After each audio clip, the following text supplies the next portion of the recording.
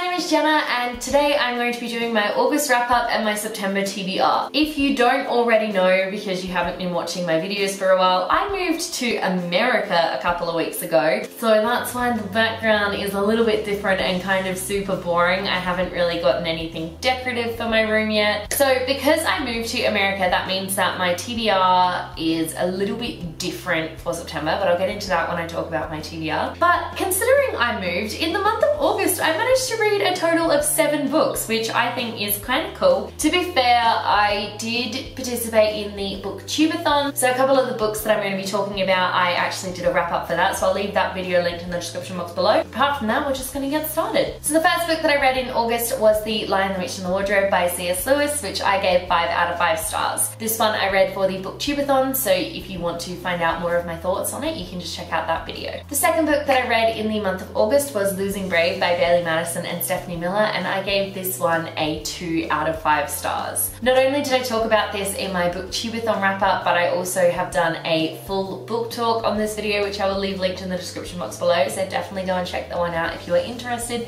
to find out why I only gave it 2 stars. The third book that I read in August was Hunted by Megan Spooner, and I gave that one 3 out of 5 stars. Let me tell you, it's weird not holding up books, but obviously I don't have them with me because they're all at home. The thing about Hunted was it took me, I think, 3 weeks to read. I found the story to be really slow and super, like, there was pretty much no plot at all. It's a shame really because I absolutely adore Beauty and the Beast and I was really looking forward to this Beauty and the Beast retelling, but there was just something about it that didn't gel with me, I guess is possibly the best way of saying it. I found the characters to be kind of boring, and also for the majority of the book, the only character that we really saw was Eva and the Beast. So if those characters aren't holding themselves up, there's no way they're going to be able to entertain me for like a good third of the book when it's just the 2 of them. So that was a real letdown for me. I did really enjoy the ending of the novel though. That's why I managed to give it 3 stars and not 2, which was kind of what I was thinking for the majority. I thought the ending was really well done and I really enjoyed what Megan did with that. Once again though, I do find it kind of upsetting that this was a Beauty and the Beast retelling and I didn't particularly enjoy it, but I guess you can't love every Beauty and the Beast retelling that you read. The fourth book that I finished in the month of August was The Good Girls by Sarah Shepard, and I gave this one a 4 out of 5 stars. Good Girls is the sequel to The Perfectionists, and oh my goodness, this book was so good. So I started reading this book before I moved to America and I finished it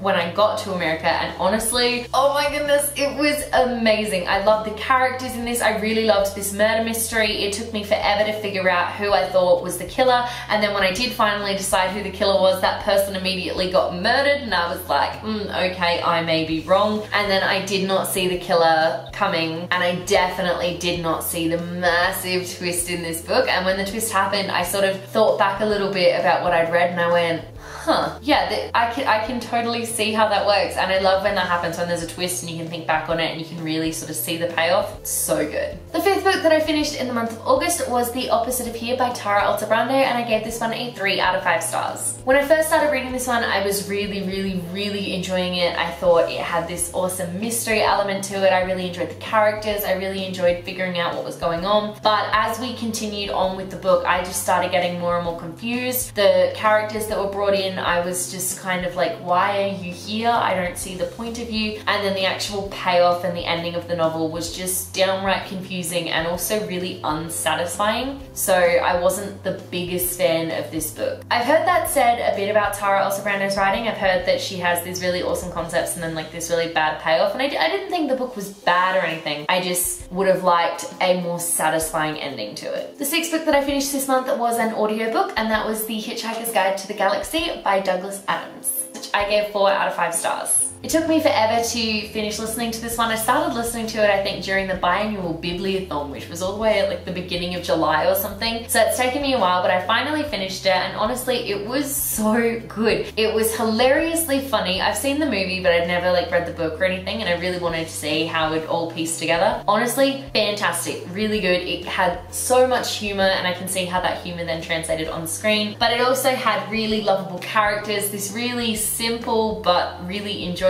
kind of plot. I really recommend the audiobook for this one because it's one of those books that you don't really need to pay a lot of attention to. You can literally just kind of have it on in the background and you can just have it wash over you, and you can hear things like the dolphins saying so long and thanks for all the fish. And then the 7th and final book that I read this month was Beowulf, which I gave 2 out of 5 stars to. So here's the thing, I'm at uni now and I'm starting uni reads again. But unlike Australia where I can get away with pretty much not reading anything, here in America they do reading quizzes, so I actually have to read the books, which kind of sucks because I end up reading something like Beowulf. Beowulf was this epic 3,000 line poem that was written a really long time ago, and I did not understand one word of it. Pretty much I had to wait until I went into class to really understand what the hell was going on. I didn't like any of the characters, I didn't like the plot, I thought it was really convoluted and confusing, and I really didn't enjoy reading this novel. So there we go, those are all of the books that I read in the month of August, and now I'm going to talk to you a little bit about my September TBR. So obviously in the months leading up to this, my TBR has always been the YA Circle Book of the Month and my TBR Jar Challenge and any books that I have to read for university. So while I'm here in America, I'm not going to be doing a TBR Jar Challenge because I don't really have any books to pick from in order to do the TBR Jar Challenge. This is all the books that I currently own, that I currently physically have with me. And also I probably won't be doing many fun reads, mainly because I have so much to read for university, it's kind of ridiculous. So I'm going to talk to you a little bit about the books that I have to read for uni, but probably not even all of them because I don't even know all of them. So one book that I know for sure that I need to read for my medieval studies class is 7 Viking Romances by no one. Apparently there's no one here.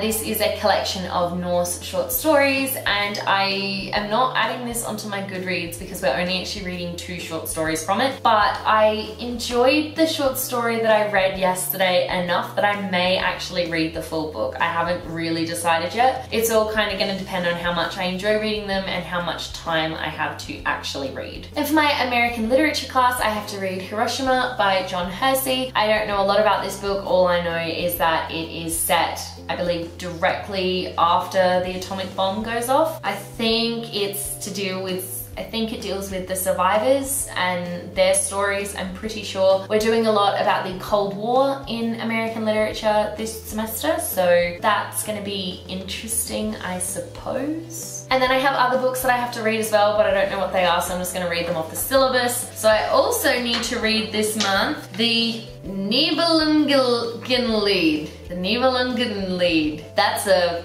book. The Nibelungenlied. Okay, that's a book that I apparently have to read this month. That's going to be fun. And cool, nothing else from that topic. That's good. And from my American literature class, I also need to read the Book of Daniel. Actually, I need to get a copy of the Book of Daniel. I should do that soon. And I need to read Libra. So that is basically all I have on my TBR at the moment, and is pretty much how the next couple of months is going to go. I am hoping, of course, to get to read other more exciting books in between that, especially I know there are some new releases coming out that I'm really looking forward to, but basically my TBR is full of uni books and I don't really know how to deal. Thank you so much for watching. Let me know in the comment section below if you have read any of these books. I would absolutely love to know. If you are interested, I have started up doing reading vlogs. There are 2 currently up on my channel at the moment, both of which I believe linked in the description box below. That's kind of a follow me around my new city kind of and watch me study. Basically so far has been what those vlogs have been. So if that sounds like something you're interested in, definitely check them out. If you like this video, be sure to give it a huge thumbs up and don't forget to subscribe to my channel so you don't miss a thing. Stay random. Bye.